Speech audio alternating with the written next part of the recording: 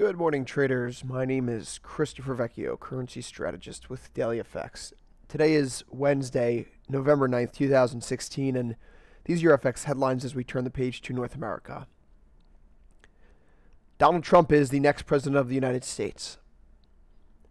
What we're seeing today is a little bit of a wild market reaction because focus has gone from the short term, what does a Trump presidency mean for the U.S. economy and its neighbors, and perhaps the potential Fed rate hike in December, to, well, time to examine his campaign promises a little bit more closely and perhaps see how this could impact the global economy and the U.S. economy over the longer period. So the initial reaction, short term, dollar.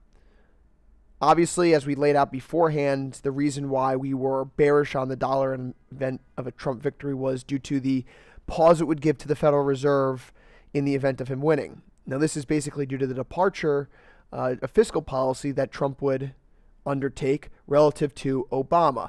For better or for worse, Obama is a great different animal than Trump is. Clinton, however, was cut from the same cloth. So if Clinton were to have won, the Fed could say, in all intents and purposes, things will stay the same. We can proceed with the path that we've laid out at hand. Now, because of the difference in potential policy coming down the line, markets were forced to revisit that notion. The Fed rate odds dipped from around 80% before the results were announced to below 50% yesterday.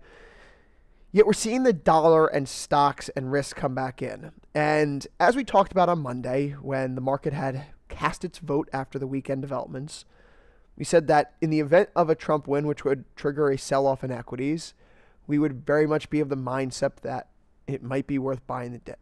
Now, why would that be the case? It may not be today, it may not be tomorrow, but why might it be worth buying the dip? Well, from a fiscal standpoint, Trump will be extremely stimulative. On the infrastructure standpoint, on tax cuts, on issues that could help boost consumer spending and actually help the long-term appeal of the economy. That in and of itself is inflationary, which is why I think throughout the morning today we've seen that U.S. Treasury yields have risen back so quickly. Likewise, that wave of fiscal stimulus that's expected to come alongside the reduced tax burden may actually be positive for business sentiment long-term. And so equities are coming back in right now. What I do think, though, is that there are some significant problems with this view for the long term for the global economy. This very well may mean the end of the post-war liberal world order led by the United States since 1945.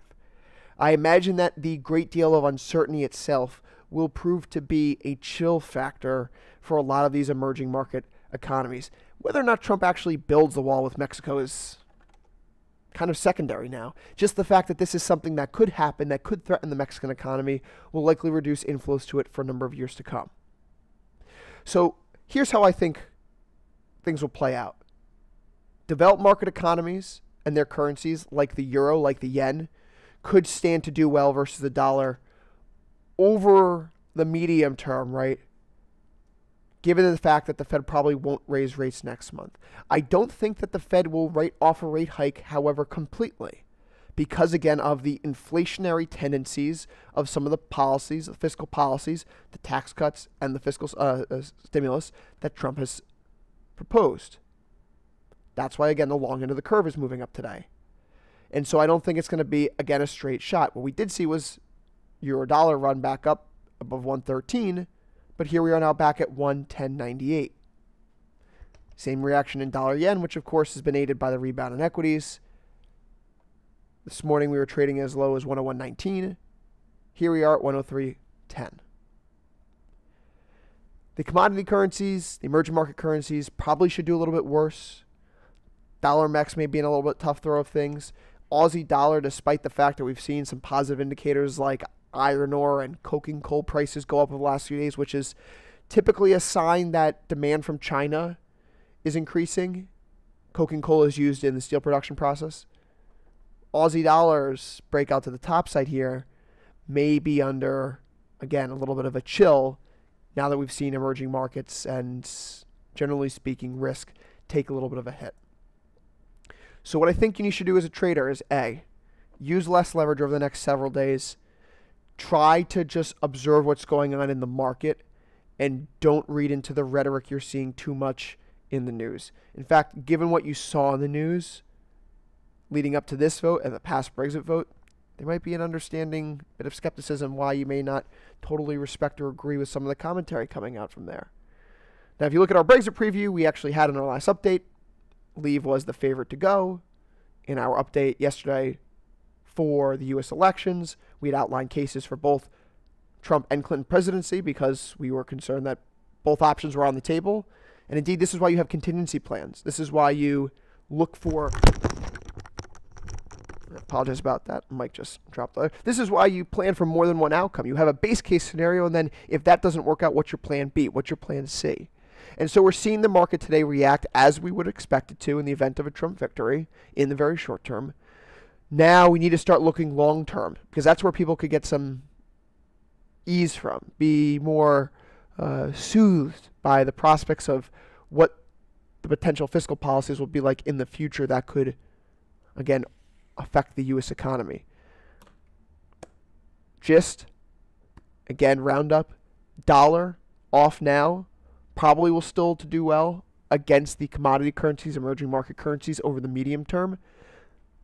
The other side, U.S. dollar, probably poised to fall against the euro and the yen, despite the reactions that we're seeing today. There is a long way to go. Obviously, we're still within the first few hours of this reaction.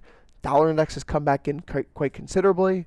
Fed rate hike odds are down, but we may start to reconsider what the fiscal policy implications are. And if we do see that wave of tax cuts and fiscal stimulus that's been promised by Trump throughout his campaign, then those are both inflationary measures that could force the Fed to raise rates sooner than what people were expecting, even in the event of a pause in December. That's it for me today. I'll be back later on with another video. Of course, if you have any comments or questions, feel free to reach out to me through the Daily FX Real-Time Newsfeed, Stock Twits, or Twitter at CVECUFX. You can always email me, cvecchio@dailyfx.com. If you're in the United States today, I'll be on NPR's Marketplace this morning at 8 Eastern, talking about the election and how it's impacted FX markets. If you want to talk about trades specifically, we'll be hosting a special presidential results webinar 10 Eastern, 1500 GMT in the Daily FX Live Trading Room. You can head over to dailyfx.com. The calendar's there and sign up. Again, good luck trading the rest of today. And of course, hopefully speak to you soon.